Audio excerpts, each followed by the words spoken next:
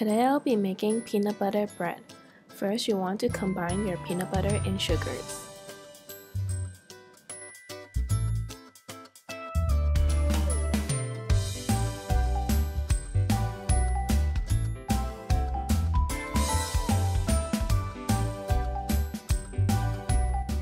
Then add your eggs.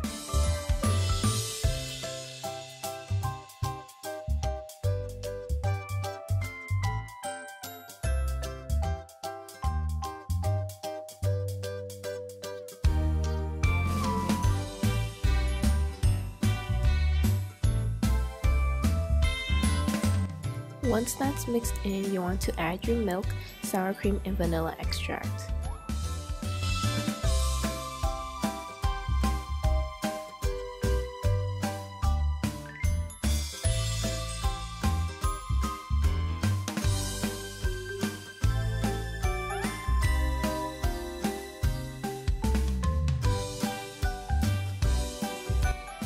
Then add in your flour, baking powder, and salt.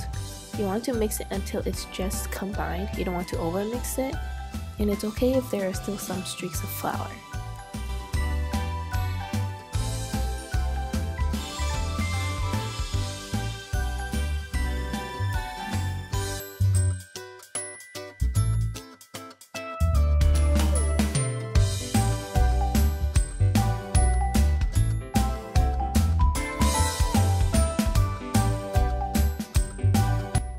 Then pour it into your pan and bake it at 350 degrees Fahrenheit for about 50 to 55 minutes.